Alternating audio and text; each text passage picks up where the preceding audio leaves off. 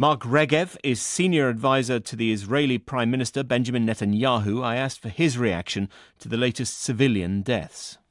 Well, every civilian killed, that's obviously tragic. For Israel, it's an operational failure. But we have to be careful with these Hamas numbers because, of course, they don't tell you how to those figures, and we have to presume they could be exaggerated, but they don't tell you how many are, in fact, combatants, Hamas fighters who we intended to kill, and how many are, in fact, civilians. Hamas would have us believe that they're all civilians. And how many are civilians, according to you? We don't have, from this particular strike, it's probably too early to understand and for us to know. But we are targeting Hamas's military machine. And if Hamas terrorists have been killed in Israeli strikes, from our point of view, that is an operational success. Civilian casualties, of course, are a tragedy. While for Hamas, it's their strategy. They want to see civilians killed because that increases the pressure for a ceasefire, and that's their lifeline. A ceasefire is the only way Hamas can stay in power. The point that aid agencies increasingly make is that for civilians, there is simply nowhere safe to go in Gaza now. These evacuation orders, so-called, that Israel issues are useless now, aren't they? Well, I disagree with them. What is the alternative? To have civilians stay in areas of combat and to see unnecessary civilian deaths? By asking people to leave areas where we know there's going to be heavy combat, that's just common sense, and it's also the moral thing to do.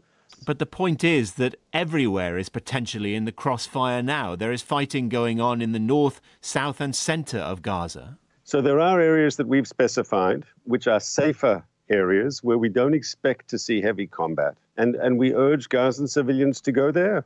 What do you make of accusations from the United Nations that humanitarian aid is still not getting in anywhere like the right proportions? The truth is there are trucks that we have both authorized and followed an Israeli inspection that are still being held up in the southern part of the Gaza Strip and not reaching the people they should. And the question must be raised, is Hamas deliberately making problems on the ground, creating logistic issues and others, so as to augment a humanitarian crisis, so as to expedite what they see as their only lifeline? They deliberately want to see a humanitarian crisis to save themselves. The UN is very clear. It says that they oversee the whole aid process of their aid from source to delivery. Their staff are with the aid from the moment it crosses from Egypt to the moment it's delivered, and they don't talk about enforced hold-ups by Hamas at all. Of course they don't.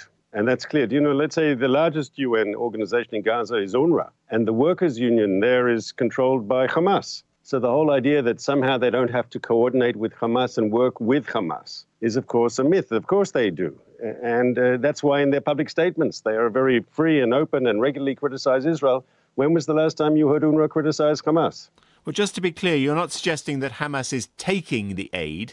You're suggesting that they're deliberately holding it up to create problems and restrict supply. First of all, there are documented cases of Hamas stealing aid and taking it to their tunnels for their fighters to make sure that their terrorists have the supplies that they need to continue the war. There have been documented cases of people speaking out and saying Hamas is stealing the aid from us and it's going to the tunnels for their fighters. Is that a reason to restrict aid going into Gaza? No, not at all. We have not restricted any aid going into Gaza.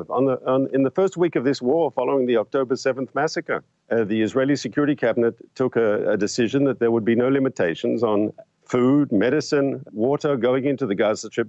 The people of Gaza, the civilian population, are not the target of our operation. We want to get Hamas. That is the goal. What about the continued violence in the West Bank? How much does that worry you that civilians are being killed there? Hamas obviously doesn't control the West Bank, but there are Hamas cells across the West Bank. And Hamas leadership in Gaza has been sending messages to its cells that this is the time to conduct violent terrorist activities, the sort of activities we saw on October 7th. And so Israel has been very proactive. We've been going out, arresting Hamas activists. There have been firefights in the West Bank as we take on the Hamas infrastructure and prevent them from launching the sort of terrorist raids that they'd like to. Our efforts have been successful by preempting what Hamas wants to do. Mark Regev, senior advisor to the Israeli Prime Minister Benjamin Netanyahu. This is the BBC World Service.